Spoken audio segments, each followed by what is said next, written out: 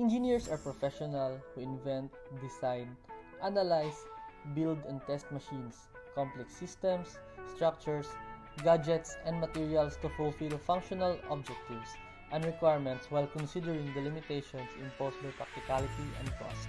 But before we proceed, let me introduce myself.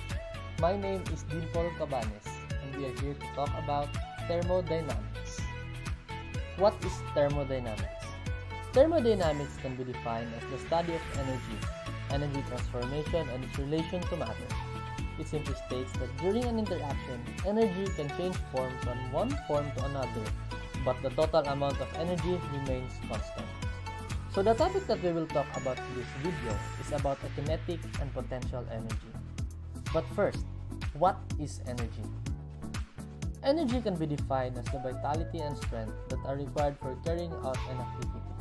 It is also explained as the power derived from the utilization of physical and chemical resources. What is potential energy? It is an energy that is stored in an object and not moving, but which has the potential to move is called the potential energy. Potential energy, is the energy possessed by an object because of its position relative to another or in the another body. And now, what is kinetic energy? The word kinetic has its origin from the Greek language to move. This was coined by William Thomson. When the object is stationary, it is potential energy, and by the moment it starts to move, it is now a kinetic. Kinetic energy is the energy possessed by virtue of an object in motion.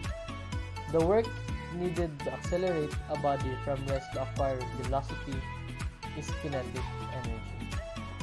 And now, let's have some examples. Here's our question.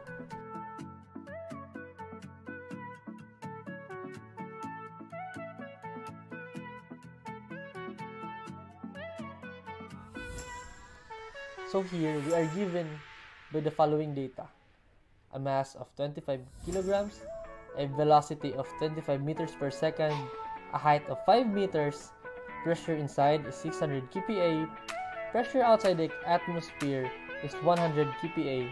Piston starts moving up, so there's a change in the gas, kinetic, and potential's energy.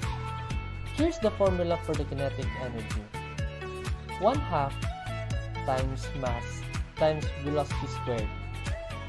So plug in our given 1/2 times 25 times 25 squared is equals to 7,812.5 joules. So the formula for our potential energy is mass times gravity times height. Let's plug in our given. So we'll be having a 1,226 joules. Work done by gas will be changed in potential and kinetic energy. In the beginning, piston was in rest, so the energy was 0. At the end of the motion, change of energy is given by work is equal to kinetic energy plus potential energy is equals to 7,812.5 plus 1,226.25 is equals to 9,038.75 joules. Since we know that work done is also given by work is equals to change of P or delta P times V. As we can see in the pressure given by, change in pressure is equals to pressure inside minus pressure outside. So 600 minus 100 kPa is equals to 500 kPa. So the need change in the gas volume is equals to V, where V is equals to W over delta P.